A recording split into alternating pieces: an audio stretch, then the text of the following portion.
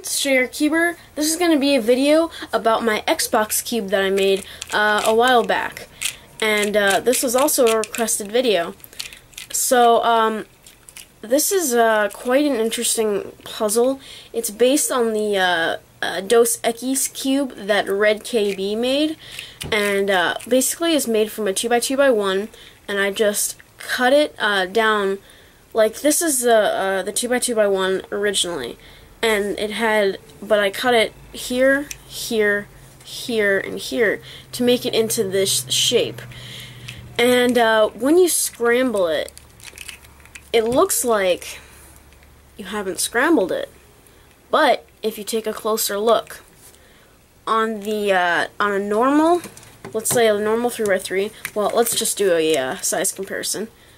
So size comparison to, here's a standard 3x3. If you look here, if you have white on front and blue on top, red should be on the right, but orange is on the right. So when you solve it, then let's check. White, blue, red.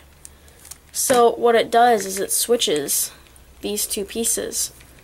So it's very interesting. You really have to know your color scheme to tell if this is solved or not. The turning is very, very smooth, and it's quite heavy actually because of all of the epoxy sculpt that's in here, because I used epoxy sculpt to fill the pieces.